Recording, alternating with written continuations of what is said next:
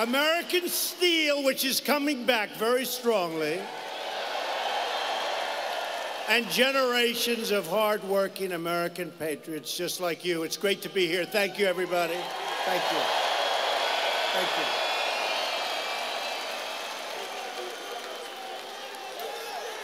We live in a truly incredible country, and this is an incredible time. You see what's happening.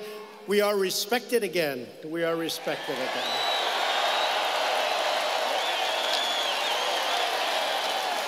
Our economy is soaring. Our jobs are booming. Factories are pouring back into our country. They're coming from all over the world. We're defending our workers.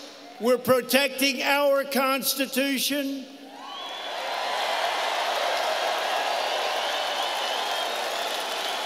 We're crushing the terrorists. We're taking care of our vets. We love our vets. Love our vets. Our military is stronger than ever before, $700 billion. And the forgotten men and women of the United States are forgotten no more.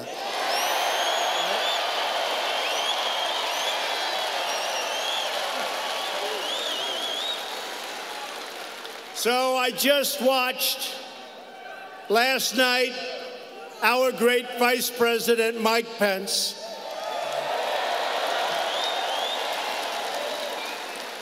he traveled all the way to Hawaii, 12 hours, that was okay. Wouldn't have mattered if it was 50 hours, to meet the remains and greet the families of the American heroes who gave their lives in Korea.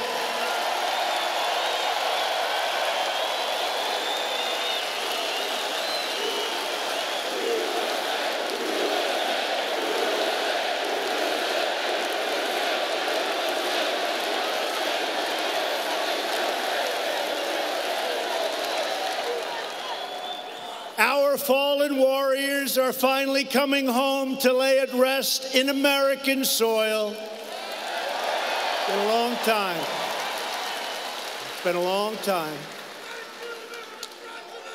We are honored to be joined tonight by your state's Republican nominee for governor, a great guy, somebody I know well. He's going to be one hell of a governor. He's tough, he's smart. Scott Wagner. Scott.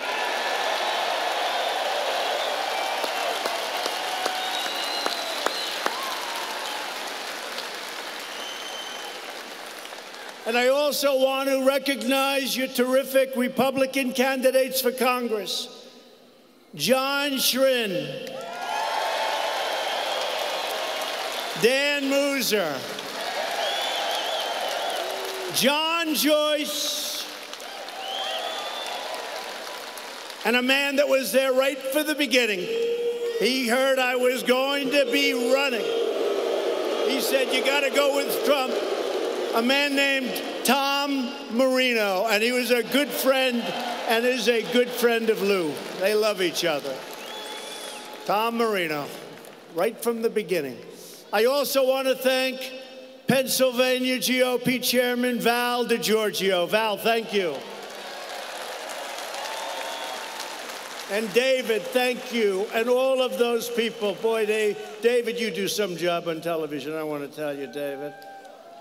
Oh, and we did a great job. You know, Pennsylvania, for years and years, they talked about Pennsylvania will be won by the Republicans, right? It always got away. Nobody knew what happened. It always got away, but we won the state of Pennsylvania. Remember? Remember?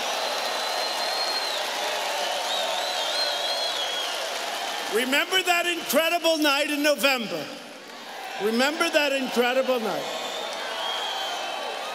And you remember that we were way up in Pennsylvania, and there was only 2% of the vote left. And we were way up. If I lost every vote, we would have won the state of Pennsylvania. And the fake news refused to call it, right?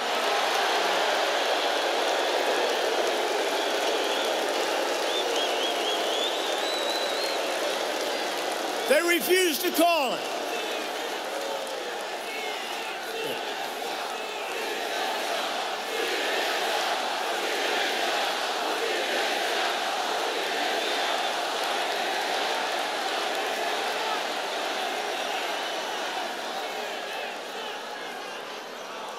We waited for hours. We were at 98%. I said, what's going on? I want to win with the state of Pennsylvania. And then some interesting things happened before they called. They just refused. They said, Donald Trump has won the great state of Wisconsin. Right?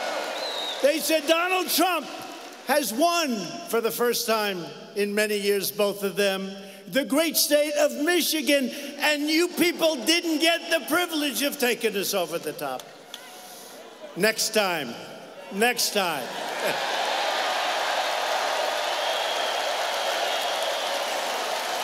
They wouldn't call it. I kept saying, why aren't they calling Pennsylvania? Remember? An hour, 2 hours, so long. 98%, and they wouldn't call it. Well, they were suffering that night. That was suffering.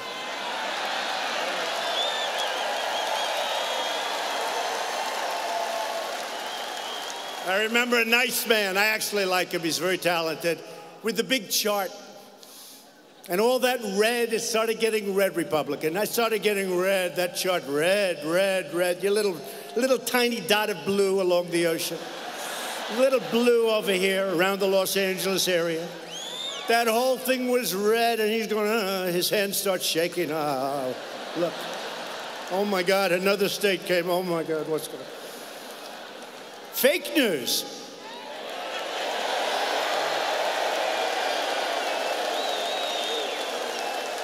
You know what you call them, right? Suppression polls, right? Suppression. They give you phony polls so that you say, you know, darling, we have an election tonight, but Trump won't win because the polls are so bad. But let's go to a movie, and then we'll come home and we'll watch his defeat. There's only one problem. Nobody believed him, and everybody went out to vote. Right? Everybody went out to vote.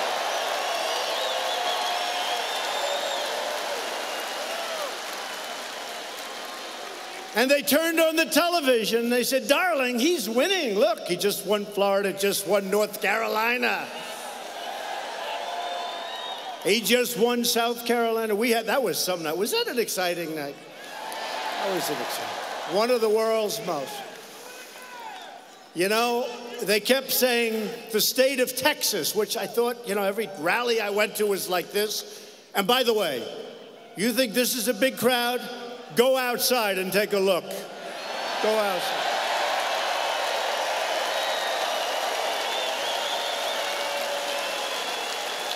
But I'd go to Texas, and I said, boy, are we popular in Texas. All right, get him out, get him out.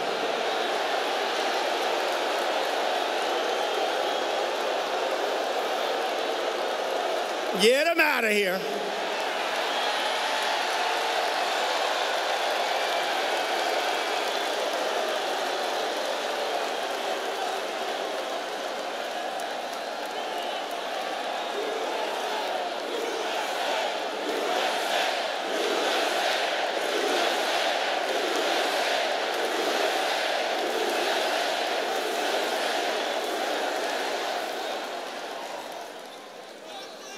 So getting back to Texas. So for 2.5 months, I hear Texas is in play. That means it's so close. That's going to be all night long before we find out who wins the state of Texas. And I couldn't understand it.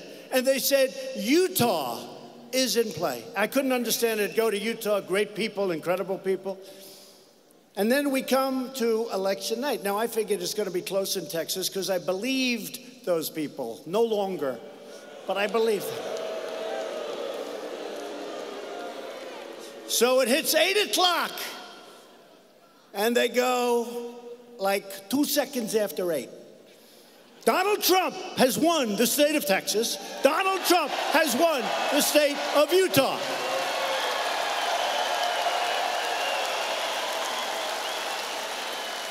And we won by so much. And I said to my people somewhat innocently, what was that all about? They said, sir, it's suppression.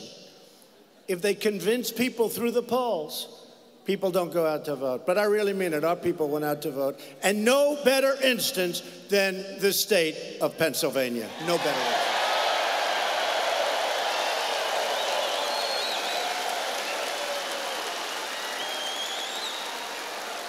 And I want to introduce a very special man because he's been a friend of mine from the beginning. He's been with me. He said, you're going to win. You're going to win. He's a great political person. He's a leader. He's running against somebody who's so overrated. I mean, this guy. You know, I was telling a little story on Bob Casey. I've been there. I have to do this before we introduce Lou. So I've been in Washington now for more than a year and a half. I mean, honestly, I'm not sure I ever met Bob Casey. I never met him. And I'm sure I did. I shook his hand. But I'm not sure. Now, his father was a good man. Knew him a little bit. But we're dealing with a totally different person. I don't know this man. He's a senator. There are 100 senators. I don't know him. No, he's not an obstructionist. He's worse. He will do whatever Schumer, Pelosi, and the new star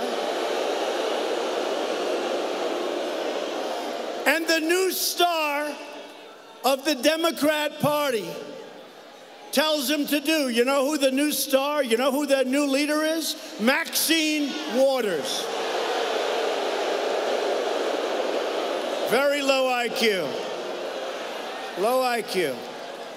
No, Maxine Waters is she's like their new star. But I want to introduce somebody that really is a star. He's smart, he's strong, he loves this state. People are just starting to know him, but I've known him for a long time. And you know, when he wants something for Pennsylvania, he is brutal. He's brutal. So, if you would, Lou Barletta, please come out. Lou Barletta.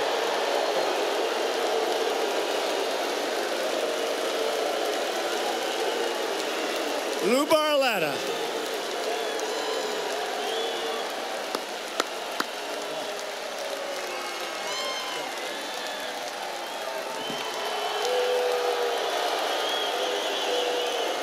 Thank you. Thank you.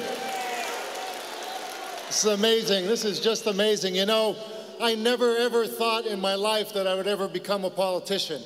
I never thought that I would become a mayor. I never thought that I would become a congressman.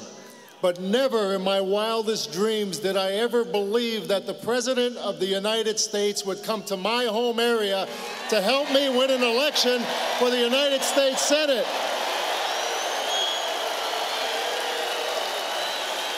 Thank you. Thank you. I'm grateful and humbled by that. You know, the economy is soaring under President Trump's economy. It is soaring. The market is up over 20%. Unemployment's at 4%. Black unemployment's at an all-time low. Hispanic unemployment's at an all-time low. Women's unemployment's at an all-time low. Small business confidence is at an all-time high. Consumer confidence is at an all-time high. There are more jobs now than people who are unemployed. ISIS is practically gone. North Korea is at the table. The wall's being built. Why would we ever stop that? We're not tired of winning, Mr. President. We're not tired of winning. But I want to tell you who wants to stop that. Bob Casey wants to stop that. He has become one of the most liberal senators in Washington. He is leading the resistance and obstruction to President Trump's agenda. He is so radical. He is so radical now that he said no to no matter who President Trump nominated for the Supreme Court. It didn't matter. He said no before he even mentioned who it was. He gave us Obamacare. He supports sanctuary cities. He wants to take away your tax cuts. He no longer represents the values of people here in Pennsylvania. Now listen, this seat is very important. It's very important because we want to keep that economy going. We want to once again show our law enforcement and first responders the respect they deserve. We want to take care of our vets. We want to honor our military. We want to secure our borders. We want to put an end to illegal immigration once and for all. And we want to take a knee to pray and stand for the flag.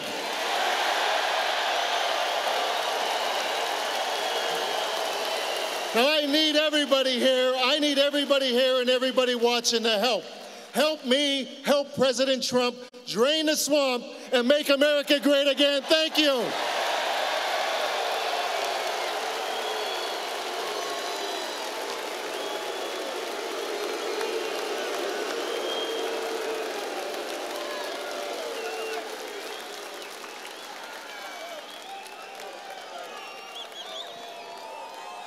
He did a good job. So long, folks. What do I have to do? Bye. So Lou, you don't know Lou. Some people, they don't know him well. I've known him well for a long time. All I had to do, I wanted him to get this position to run. I said, all I have to do is introduce Lou Barletta to the public a little bit, because he's known in his area, his district. He's like a legend.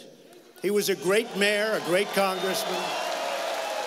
But the state didn't know him really as much, and tonight they all know him. This guy is a dynamo. He's incredible. And I have to say, you're dealing on the other side with the exact opposite. Lou mentioned some of the things, but when you think about Justice Gorsuch, you don't do better than that. You don't do better than that. And Casey voted against him. And now we have somebody that's extraordinary. As you know, Judge Kavanaugh. Yale College,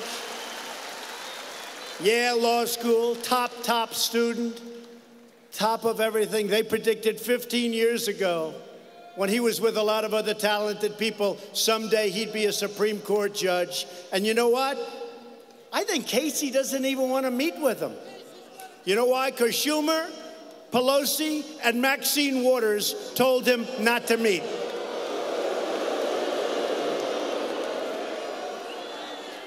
So he was no, and probably will be no. Maybe after tonight he'll vote yes, but I doubt it.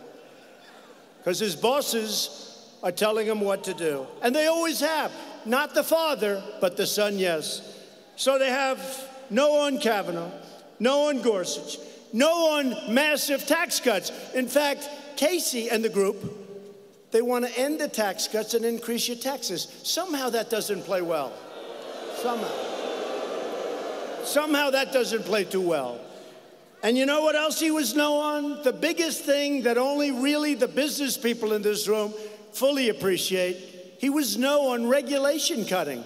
We had regulations that made it impossible to do business in this country. Highways would take 21 years to get approved. We have it down to 2 years, and it's going to be 1 year very shortly.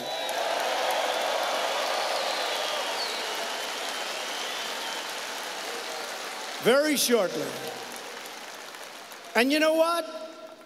We want clean, beautiful water. We want crystal clear air. We want our air to be the best. It is right now. It's the best it's ever been. But you don't have to go through 97 different approvals over a 20-year period. And we may reject plenty, but we're going to reject them in a year, and they can go on to do something else. We're not going to take them down the line 20, 21 years, and then you have a 3-2 vote against the project where people work their entire lives to get it approved. So we've gotten rid of massive amounts of regulation. Bob Casey Bob Casey was joining President Obama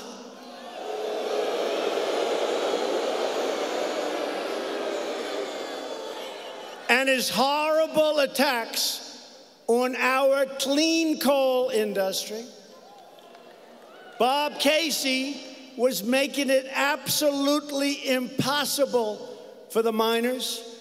And Lou Barletta was fighting on behalf of our miners, our mines, our companies, and our beautiful Pennsylvania clean coal. And Lou won, and so did I, and so did you. So now with Lou on our side, we've won that war on coal, and we're doing something else. Because we're putting these great miners, these are great people. You know, in West Virginia, great mines, great people. I said to the miners, you remember when Hillary Clinton said, we're going to close you up? Then she had to go down to Pennsylvania, right? Then she had to come to Pennsylvania.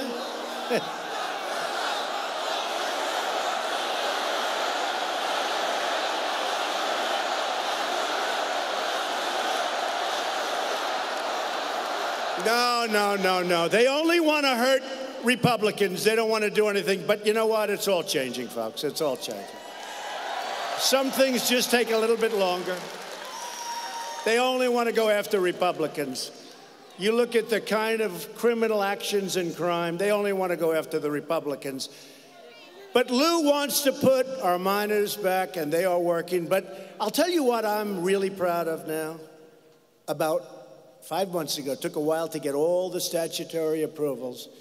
We're putting our steel workers back to work at clips that nobody would believe, right?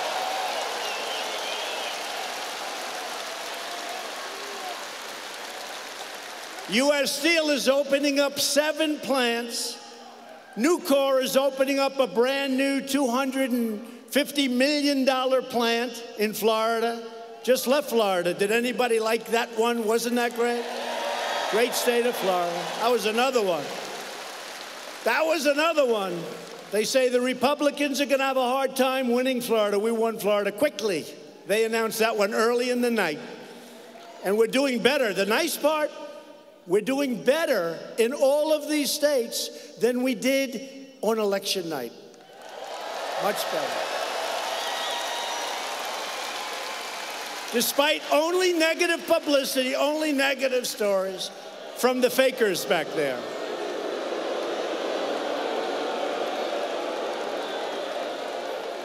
I go home, I see my wife, I said, honey, we're going to get the greatest. I just did something so great today. You know? I just stopped missiles from being launched every 2 seconds in Korea. Baby, what I did with North Korea was great. I got along great with Chairman Kim. I got along great. That's a good thing, not a bad thing, by the way. I got along great. And you know what, baby, I got the hostages back. Didn't have to pay anything.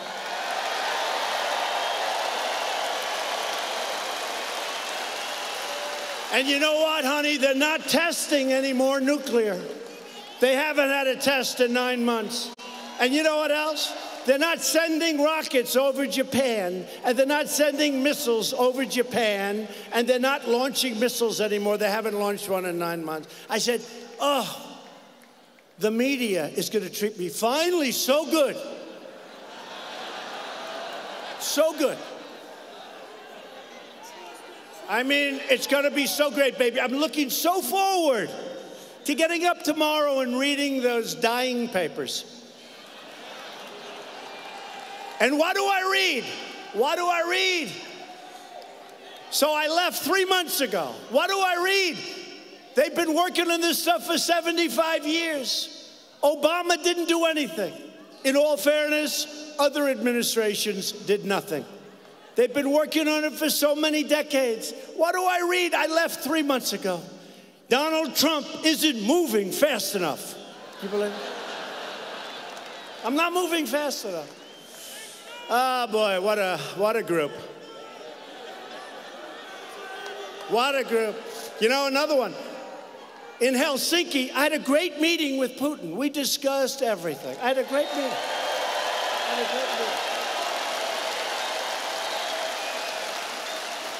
We got along really well. By the way, that's a good thing, not a bad thing. That's a really good thing. Now, we're being hindered by the Russian hoax. It's a hoax, okay? I'll tell you what, Russia's very unhappy that Trump won, that I can tell you. But I got along great with Putin. And everybody said, wow, that was great. A couple of hours later, I started hearing these reports that, you know, they wanted me to walk up. Here's a podium here. They wanted me to walk up and go like this. They wanted me to go up and have a boxing match. I said, whatever happened to diplomacy? And by the way, whatever happened to diplomacy? You know, I used to study, not too much, diplomacy. I said, whatever happened to getting everything you want? Now, some you have to be rough, some you have to be nice, but whatever happened? And let me tell you, if I did go up and start screaming, they would have said, he was terrible. He was so rude. It was horrible. His performance was horrible.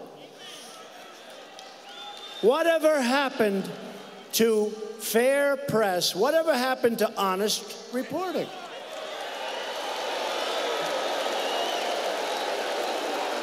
So we had a great meeting with Russia. We had a great meeting with Putin. Although they just hammered because they really thought I was soft. Soft. I mean, I was the one that let out 60 diplomats. I was the one that complained about the fact that Germany is paying billions of dollars for a ridiculous pipeline coming into Germany. They're paying billions and billions of dollars a year to Russia. I was the one that complained about it. We had a bad conflict in the Middle East, which I hate. But we had a conflict, and a lot of people died, and it was horrible. A lot of people died, and I hate it. But we're going to win all the time, folks. We're going to win all the time. But if I get along with Vladimir Putin, that's a good thing, folks, not a bad thing. Good. It's a good thing. Then I met with NATO. Now, NATO, in all fairness, 29 countries, including us, NATO has been ripping us. We've been defending Europe, and they're not paying their bills. So I went in and I said, folks, you got to pay up. You're delinquent. They'll be paying $200 billion. It took me 1 hour, but it was a rough hour.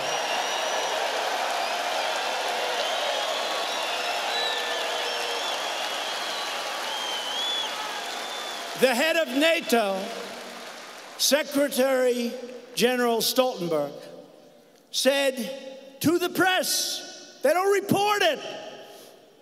They only make up stories. They only make up. So what happened, he said, last year alone, because of what I did the previous year, we took in $44 billion more. You have to understand, this is money to guard against Russia. I wouldn't say Putin's thrilled about that. Not thrilled. 44. Now, they will be taking in over a short period of years, $200 billion. $200 billion. Are you okay? Is okay? Are they okay? You're all right? We got to stick with our people that wait here for hours and hours, right? Come on. Are you okay, darling? Good. She looks good. We got to stick with those people. Anybody in this front row that's been here for many hours, thank you, darling. Thank you.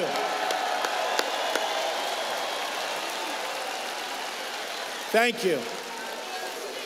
And come back. If you want, come back after you get a little bit better. You come back, darling, okay? Come back, all right? You come back. Make sure she gets back. We'll bring her up here.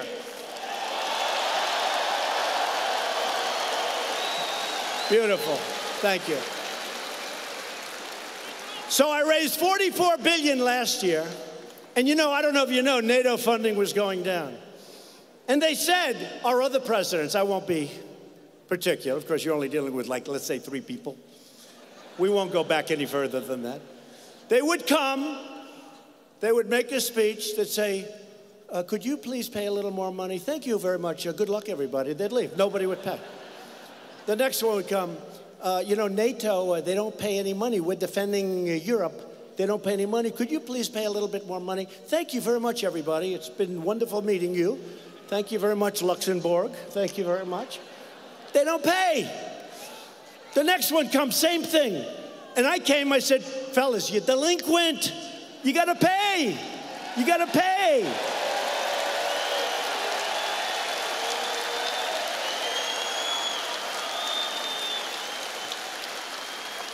And one of the leaders said, well, Mr. President, can I ask you a question? If we don't pay, what are you gonna do about it? I said, do you want protection or not? You want protection or not? So I said to my wife, you know, I just raised like a couple of $100 billion, and it was like so easy. It was so easy. I said, honey, wait till you see the press I get on this. It's gonna be great. And here's what the fake news said, largely.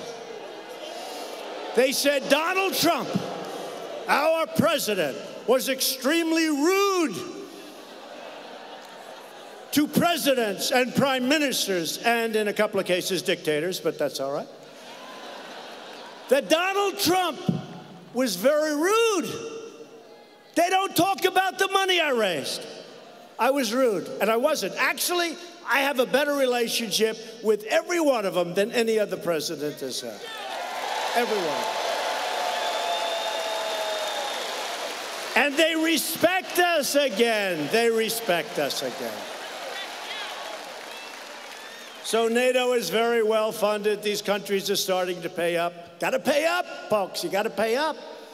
You know, we went through the entire room.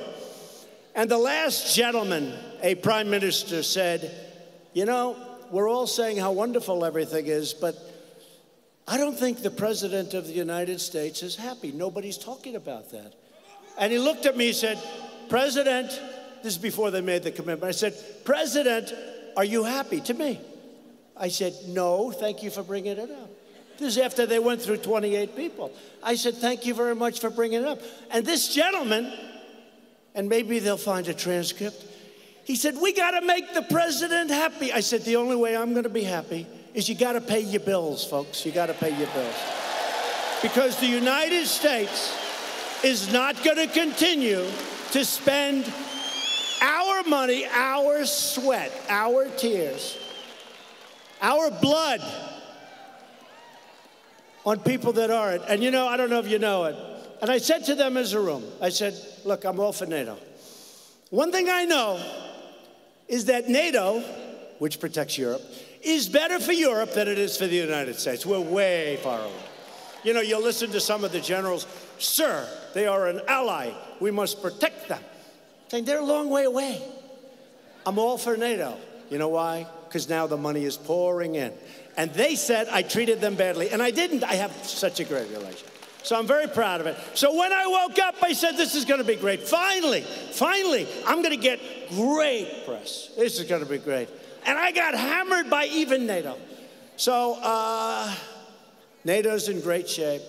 Our country's in great shape. We're so strong again. So strong. We're so strong.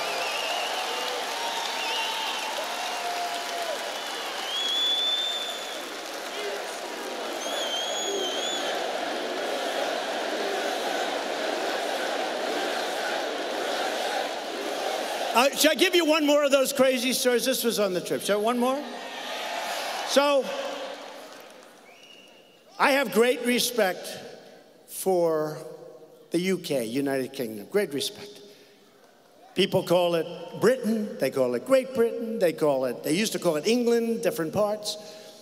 But the UK, great respect.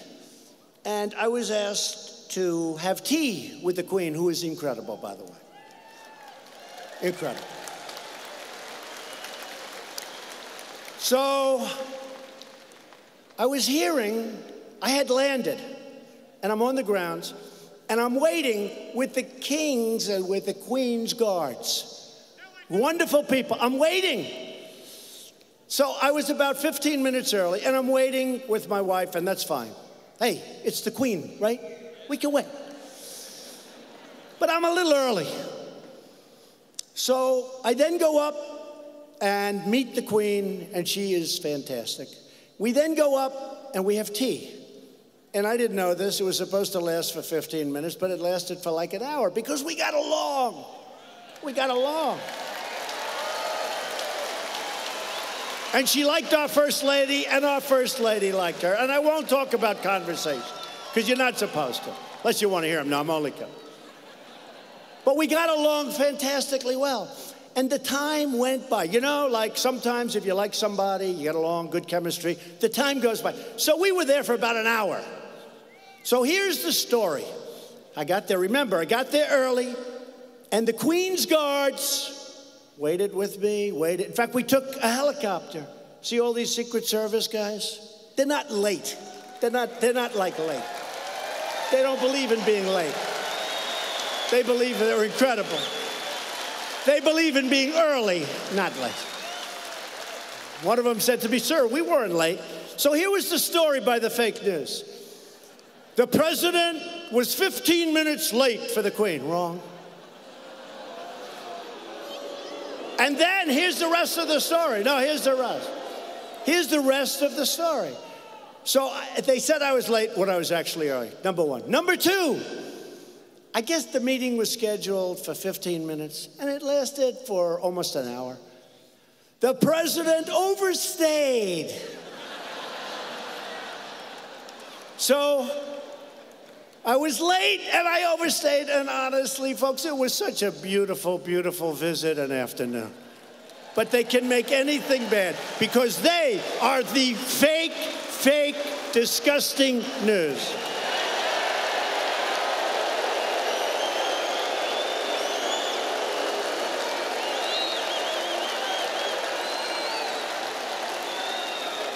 Let's get back to some boring subjects like Bob Casey.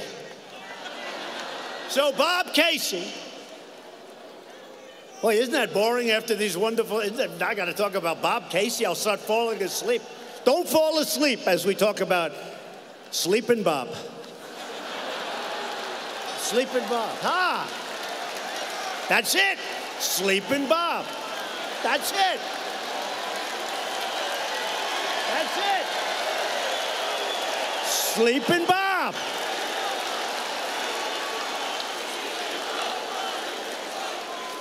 So Bob Casey is for open borders.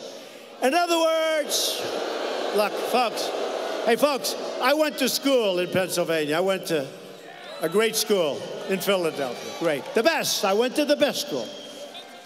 And you wouldn't believe it, but I was a very good student. These people would never tell you that. But you know, I know the people of Pennsylvania very well. And they're not for super liberal Democrats. It's just not, unless maybe the world has changed. But Bob Casey wants open borders, which means crime. It means crime. You see this. He wants people to pour in, and if they pour in by the millions, that's, I guess, okay. I don't get it. Lou, yeah. Build it. We're building it. We're building it. We're building it.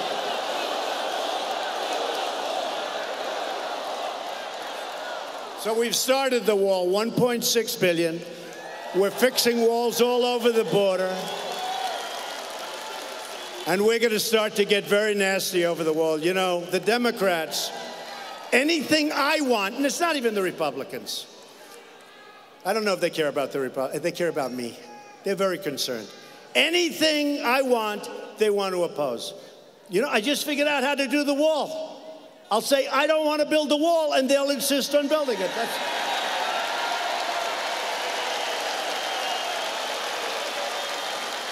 I just figured that out right now. So Bob Casey doesn't mind MS-13 coming in. These are the slicers. They slice people up, and hey, remember I called them animal, and Nancy Pelosi scolded me. How dare he call another human being an animal? They're animals.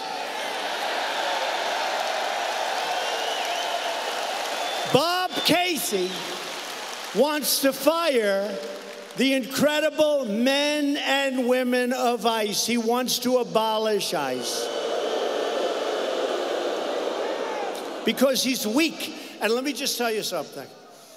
These people are so tough, and you need tough, because the only thing that MS-13 and these gangs that we're throwing the hell out of here at record numbers, we're doing a good job.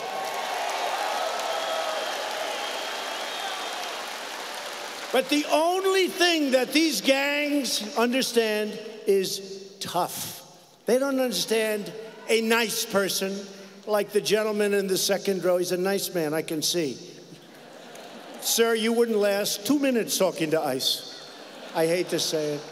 His wife knows I'm telling the truth. We need strong people. I have a sheriff who's a great friend of mine. And he said, and he's had a problem with the MS-13 people. He said to me, you know something, President? I really don't mind if ICE comes in and does the job. I really don't want. You know, this is tough stuff. They want to get rid of these incredible warriors. They're warriors. We're fighting a war, and we're fighting a war on drugs. They're bringing in drugs. They're bringing in lots of bad people. We're getting the hell. We're stopping it. So we're going to be taking some very tough actions. We're going to be taking some tough actions. I don't know if it's before the election or after the election. You know, a lot of the Republicans say, and they're good. We need more Republicans, but they're friends of mine. They say, President, you know, and some of them are really tough guys, and they said, sir, we're better off if we wait till after. I say, it's better before. Let's do it before. Sir, we're better off. You know who thinks it should be before? Rush Limbaugh thinks it should be before the election. You know who else? Sean Hannity. A lot of them. A lot of them. Great people. Now, a lot of people think, but a lot of great Republicans, well-meaning. I don't mean like they're well-meaning. They say, look, we have the best economy ever. We're doing great. Maybe we don't want to complicate it. And I understand it. You know, I'm a little torn myself. I would personally prefer before. But whether it's before or after, we're either getting it or we're closing down government. We need border security. We need border security.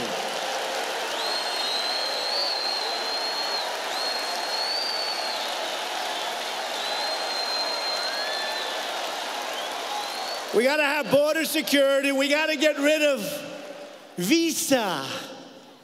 How about that? Visa lottery. You know what a lottery is? You pick it out of a hat. Now, do you think that these countries, many of whom get aid from us, and then they send, remember when I hate to say it, coming down the escalator? The beautiful First Lady in the white dress coming down that escalator, that big, big, beautiful day. When everybody said, oh, he's just doing this for fun. He doesn't really mean it.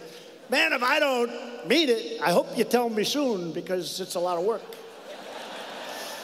But coming down the escalator, and you remember what I said, they're sending. Do you remember that? They're sending. And I mentioned words. I won't even mention them tonight because there's a lot of young people here. But I mentioned words, and everybody thought it was wonderful.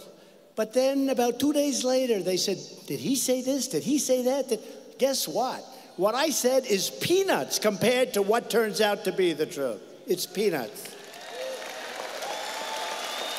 So So we're going to have not lottery where you pick it out.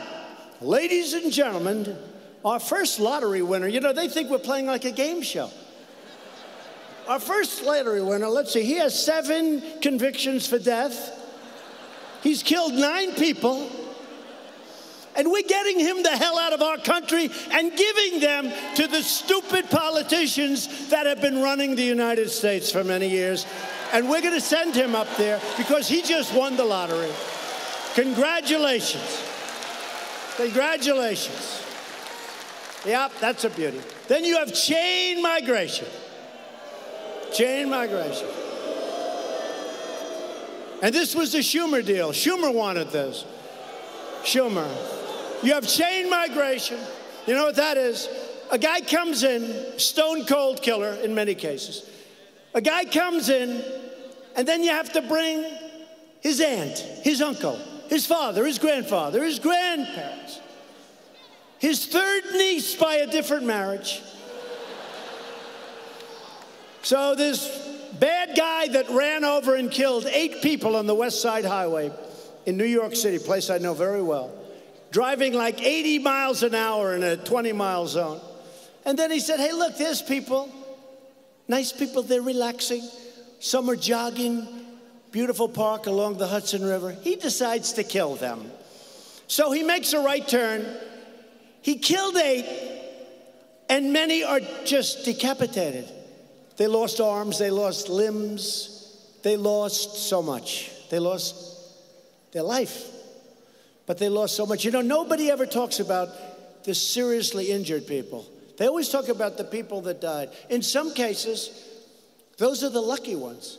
What happens with some of these people, how badly injured they are. Their lives are so badly destroyed. And this animal killed 8, and he wounded 8 or 9. Some are still in the hospital. That was a year and a half ago. And he came in through chain. And he has 22 relatives here that came in because he was here. He has his uncle and his aunt, and he has his grandfather. So we have to change this, and we're going to change it. And here's the last. We have to change a thing called catch and release. This is like for stupid people. Catch and release. Somebody walks across the border, they put their foot on there, not even 2 feet, just 1 foot. And you might as well, welcome to the United States, we'll never get you out of here, okay? Remember when I said about a month ago, I said, no, I don't want to take, they want me to hire thousands of judges, thousands. Can you imagine the corruption that would take place? You're hiring thousands. You go into a barbershop, anybody want to be a judge? We need judges. They want me to hire thousands of judges. I said, we don't need judges. We need Border Patrol. We need Border Patrol.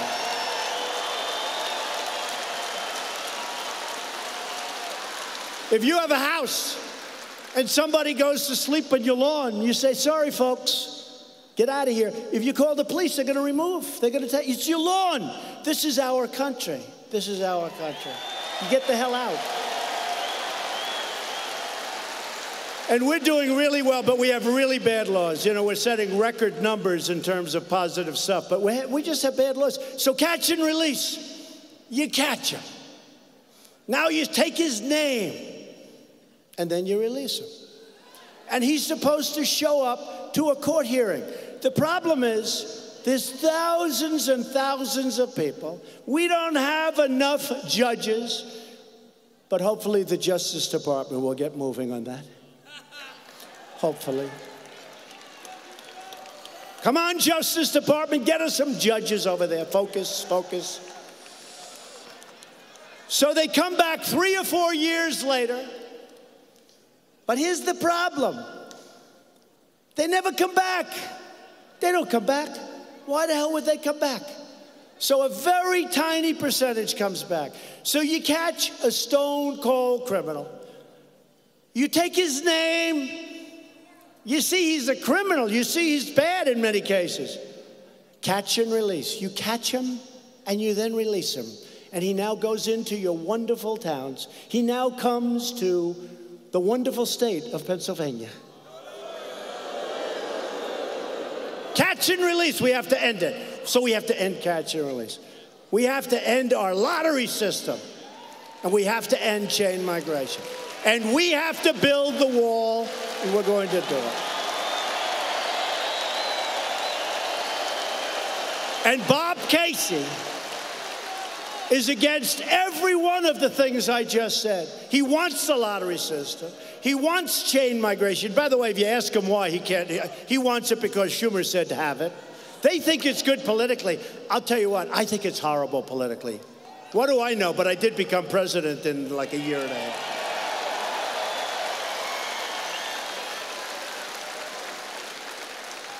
So we need Republicans. We need Lou Barletta. He is tough. We need Lou Barletta. We do. He's tough. If they're liking you, Lou, they're liking you. I could have told you that a long time ago. All you have to do is meet him. All you have to do is see him. I hear that Bob Casey is afraid to debate Lou Barletta. He doesn't want to debate. I hear he's afraid to debate. Is that true? I hear he's afraid to debate. Oh, I want to watch that debate. I want to be, is the President of the United States allowed to come into the debate forum, where you probably have 25 people watching, and is he allowed to sit in the front row watching Lou Barletta destroy, in the debate, Bob Casey? Am I allowed to do that? Because if I am, I'll be there. I'll be there. That will be great entertainment. That'll be great entertainment. I've seen this one before. He's tough. So I want to thank Republican leadership because America is winning again. Lou said it before, but last week we announced that the U.S. economy grew at 4.1% last quarter. Nobody thought that was possible. And if the Democrats got in, that number would be 1.2. It could even turn negative. It was going to go down. We were set to have, because of the regulations, it was choking. We were being choked. Don't forget, I approved the Keystone XL pipeline, and I approved the Dakota Access Pipeline. 48,000 jobs in like my first few hours in office. Since the election, we've added a number that nobody would have believed and that I would have never said on the campaign trail. I wouldn't have said it because they would have done a big number on me. 3.7 million new jobs, including close to 400,000 jobs in the manufacturing world. Remember? Remember? Remember when they said manufacturing is dead? Oh, it is? Well, who's going to make things? I mean, tell me. Manufacturing is dead, they said. We've added 400,000 incredible jobs. And you've heard this, but I'm going to say it over and over because I'm really proud of it. Remember I said, what do you have to lose? What do you have to lose? African American, so many others. I said, what do you have to lose? You have high crime rates, you have horrible education, you have this. I went through a list of 10. That's what happened. And I looked and I said, you've been totally giving your votes to Democrats. They've let you down. I said, what the hell do you have to lose? And you know what? This new election, and certainly the next one, where we're going to have it just keep America great. I tell you, I love those hats, but they're going to be a, make America great again will morph into keep America great, exclamation point. But don't lose those hats. They'll be very valuable someday. Make America great again, maybe the greatest slogan ever, right? Ronald Reagan had one, let's make America great. I like it, but ours is better. I like ours better. So what happened is the African American unemployment rate has reached the lowest level in the history of our country. Honestly, Think of that number. I really think that's hard for the Democrats to beat. I mean, think of that statement. I got the lowest number for you in the history of our country. How do you top that? Let's say I'm running against Pocahontas or Crazy Bernie. I tell you, I got to hand it to Bernie.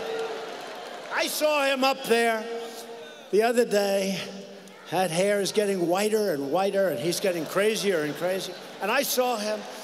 We'll stop Donald Trump. We're stopping him. We're going to stop. And I looked at my wife. I said, you know what? You got to hand it to that guy. Man, that guy, he doesn't quit, and that's okay. Crazy Bernie. He is one crazy dude. So I don't know who we're going to run against. I don't know. But when Bernie tells how wonderful things are, think of it. He wants to raise your taxes. He wants to create massive amounts of crime. He wants to open your borders. Think of it. Just think of it. When he goes out, and I say one thing, African American, Hispanic, Asian, you have the lowest level of unemployment in the history of our country. How does somebody fight that, right? How does somebody fight it? Right?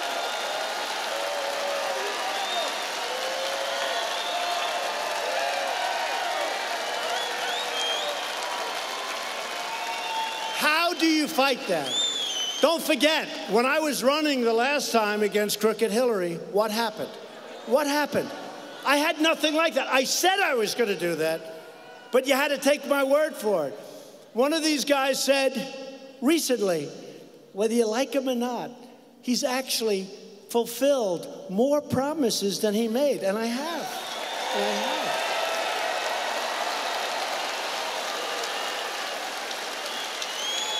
And I had Obamacare done, except one guy at 2 o'clock in the morning went in and said, he went thumbs down.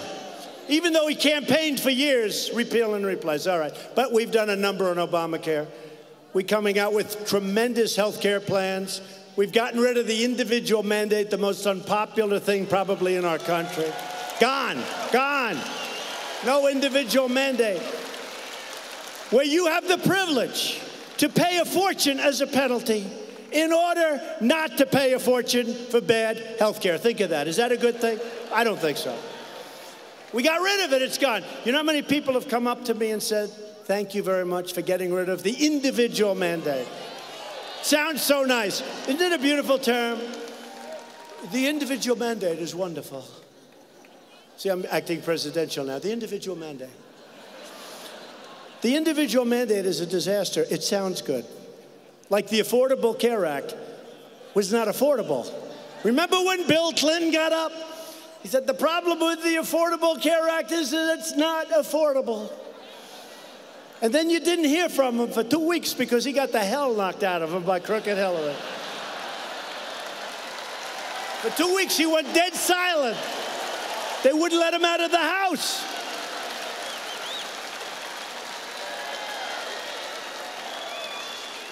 The women's unemployment rate, I'm sorry, women, damn it, is the lowest in only 65 years. Not history. Sorry, but it'll be low soon.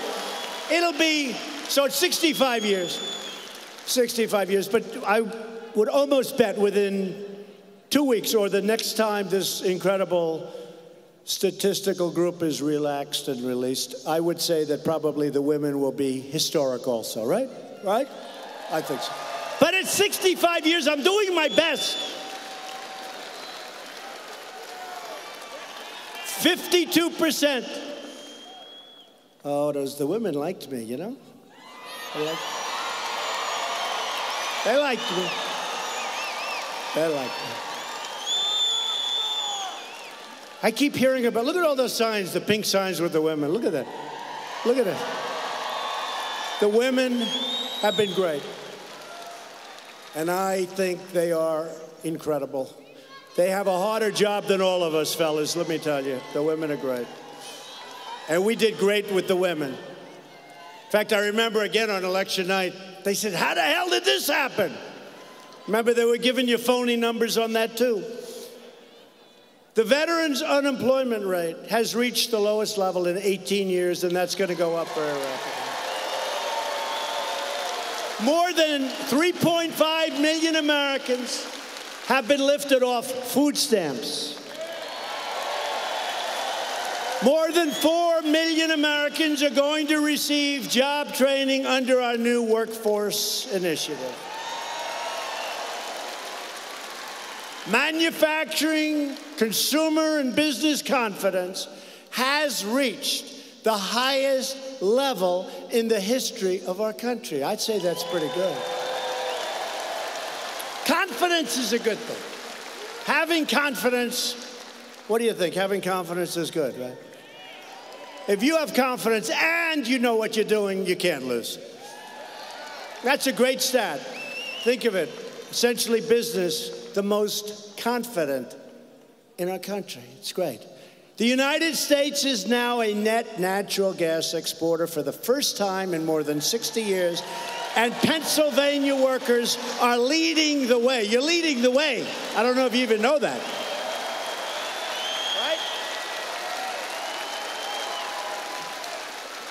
Right? Now that we have the best economy in the history of our country, this is the time to straighten out the worst trade deals ever made by any country on earth at any time.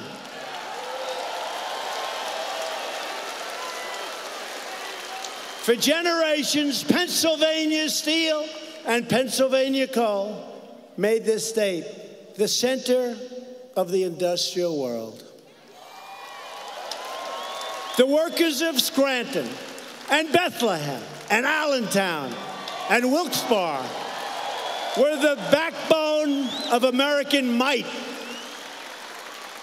They really were the backbone of our country, the backbone of American strength and might. But the loyalty of our workers was repaid with betrayal. You were betrayed by our politicians. You were betrayed by the people that ran our country, but you're not betrayed anymore.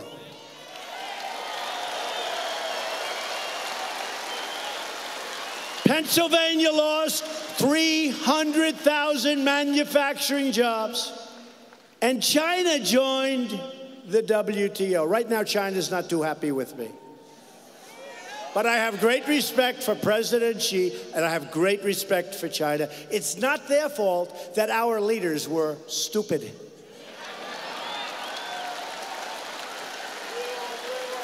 For decades, our politicians ran for office pledging to crack down on unfair trade, but they never did it. But once elected, they did absolutely nothing, and our workers and our country got ripped off like no country ever before in the history of the world. We got ripped off. It was a massive, massive transfer of wealth to other countries. The politicians just watched as other countries stole our jobs, plundered our wealth, and looted the crown jewels of the American economy. But I am not another politician. I keep my promises to the people. I didn't need this. I didn't need this. I didn't need it. I had a very nice life. I didn't need to be, I used to get actually good press. I didn't need this, but I love it. I love it because we're doing things that are historic. There has never been, and even these people back here, these horrible, horrendous people, even these people back there stand, look at it. It looks like the Academy Awards. There's so many. You ever see this? Is this the Academy Awards you're doing? Even these people, they say, probably in the history of this country, maybe in the history of the world, there has never been anything like what happened in November of 16. Probably never. Probably never happened. Probably never happened. I really believe there's never been. I remember watching one, and we were starting to do really well. And that last 2 weeks, I had crowds like this everywhere. We had thousands of people outside. They couldn't get in. I said, so why are we going to lose? Hillary would come in, she'd have 350 people. She'd bring in Beyonce. And then Jay-Z would get up and he'd use language that was so bad. If I ever used that language, I'd be run out of the country. They say Trump's language is very tough. Did you ever hear Jay-Z? And she'd bring in Bruce Springsteen. And they'd draw crowds. They were drawing crowds smaller than my crowds. And I said, why are we going to lose? And you know what? We didn't. But what happened was interesting because they started off by saying, we haven't seen anything like this since Ronald Reagan. I like Ronald Reagan. And then it got bigger and bigger and wilder and wilder. And then we won by a lot. Don't forget, it was 306 to 223. That's a lot. Remember?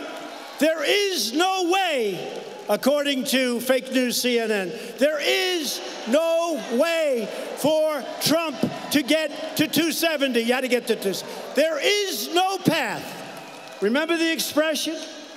Ladies and gentlemen, there is no path for Donald Trump to get to 270. No, there wasn't, but 306 was no problem.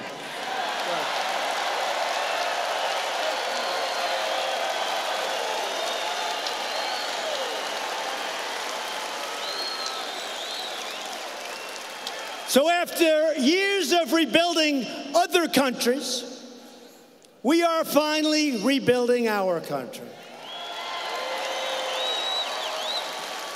In the numbers that were just released, the reporters didn't cover this one. To me, it was maybe more important than the 4.1 because we're going to be doing a lot better than 4.1 as things go. For the first time, maybe ever, the trade deficit just fell, think of that, for the quarter, $52 billion. Nobody reports it. Why don't you report that? Just fell by $52 billion. And because of our economic planning and our charging taxes or tariffs to all of the dumpers of steel all over our country, America's steel mills are roaring again. Our country is being respected again because we are finally putting America first.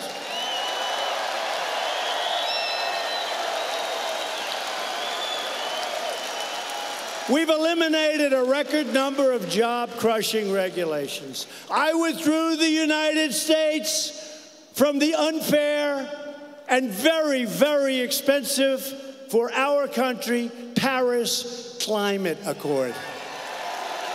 So unfair. That was another great ripoff. Republicans just passed the biggest tax cuts in the history of our country.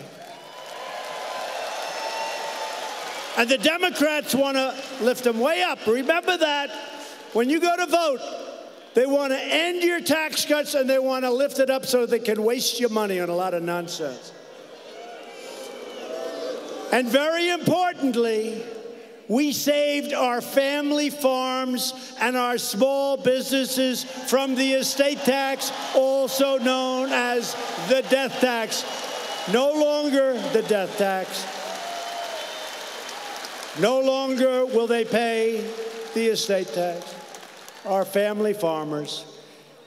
The individual mandate's gone. The penalty is gone through association health plans. You know that. The association health plans are giving us and allowing Americans to join forces to buy much better health care for a fraction of the cost, and you can go cross state lines and negotiate with everybody you want to negotiate with.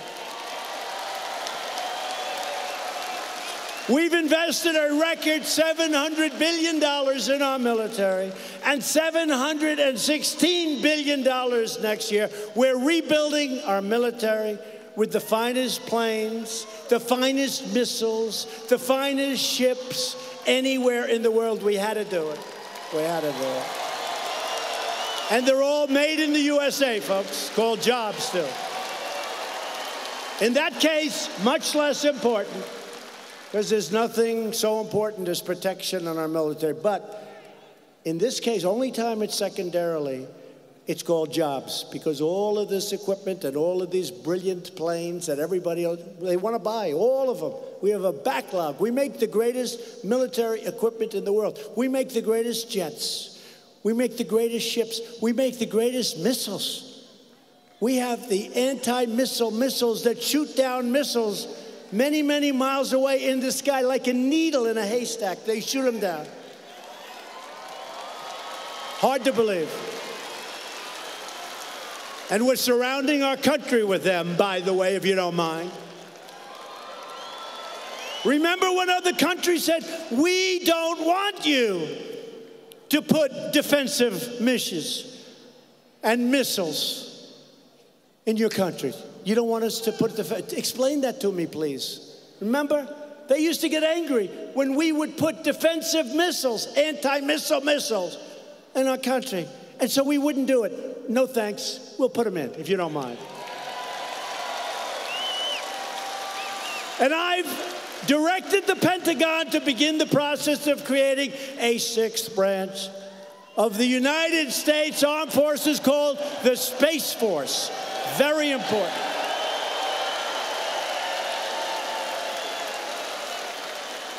We just passed the landmark VA accountability law.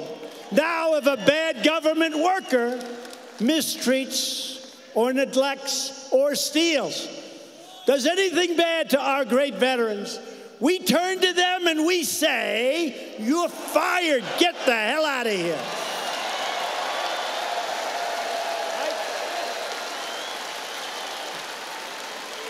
Gotta do it. Gotta do it. Maybe most importantly, that was 40 years they tried to get accountability. But even more, I wanted veterans' choice, where if a veteran isn't properly served, if they have to wait 3, 4, 5 weeks, can you imagine yourselves? The doctor says, oh, that's okay, come back in 22 days. People that were not ill end up being terminally ill because they can't see a doctor. So we passed, they've been trying to pass it for 40 years. We just passed, I signed it a month ago, Veterans' Choice, where a veteran, our great, great veterans, if they have to wait for a long period, they go outside, they go to a private doctor, and we pay the bill. Right? I withdrew the United States from the horrible and very expensive, and a deal that didn't work, the Iran nuclear deal. And I hope everything's going to be fine with us in Iran, but I will tell you, they are a much different country than they were 4 months ago. I also recognize the capital of Israel, and 5 months later, we opened the American Embassy in Jerusalem.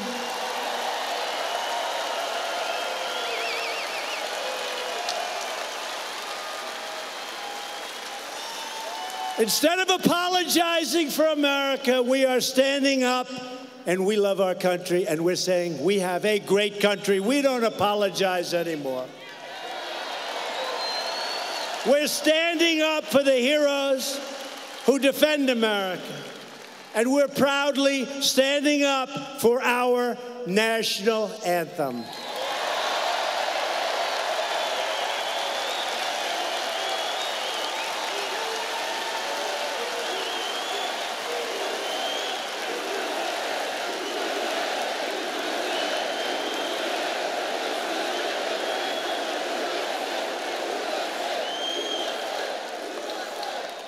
With every promise we keep, every record we break, and every factory we open, we are restoring American strength, and we are restoring American pride. But to continue this incredible movement, we must elect more Republicans so we can get the votes that we need to pass these incredible programs.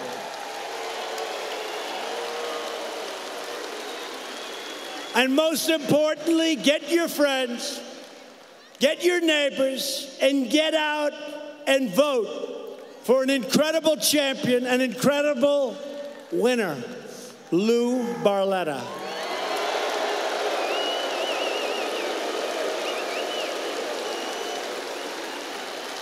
Loyal citizens like you help build this country. And together we are taking back our country. We're returning power to where it belongs, to the American people. This is the state where our founding fathers declared our independence, signed our Constitution, and defended our God-given rights.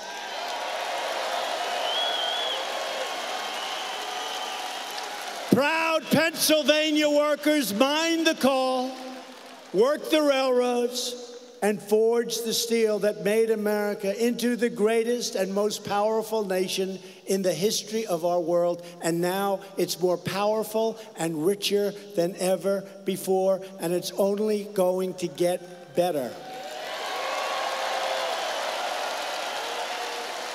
From Valley Forge to Gettysburg to Normandy, Pennsylvania patriots gave their sweat, their blood, and their very lives to protect our families, our freedom, and our great American flag. We stand on the shoulders of these American patriots who knew how to work, knew how to fight, and knew how to win. They knew how to win. With your help, your voice, and your vote, we are going to keep on fighting, and we are going to keep on winning. We are going to win so much, perhaps some of you, but not all, will get tired of winning. Anybody gonna get tired of winning? We will never give up. We will never give in. We will never back down. And we will never stop fighting for this land that we love. Because we are Americans, and our hearts bleed red, white, and blue.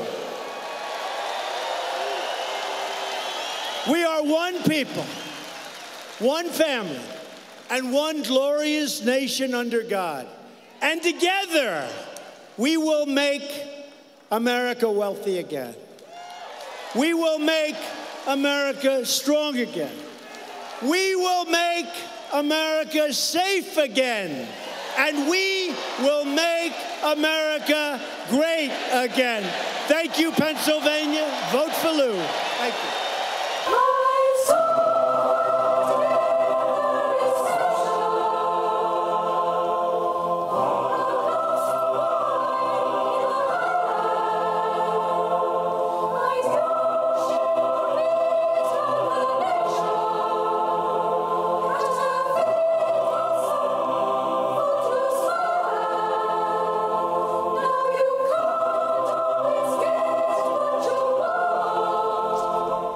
We've been listening to President Trump speaking before a crowd there, an enthusiastic crowd of supporters in Wilkes-Barre, Pennsylvania, a state that the president carried in 2016 by some 44,000 votes. The president there tonight to campaign for Republican U.S. Senate candidate Lou Barletta. Let's turn to our CBS News Chief White House correspondent Major Garrett, who is there traveling with the president. Major, that was a lengthy rally, more than an hour and 15 minutes by our count. And I want to start with a question for you with respect to something you said earlier this week about the president's rally in Florida. You said that these events are sometimes easy to chalk up as the same thing over and over, but that's not the case. Did you get that same kind of feeling there in Pennsylvania? Yes, and Elaine, I got to tell you, the communication between us is extremely difficult right now. It's probably my 80th Trump rally.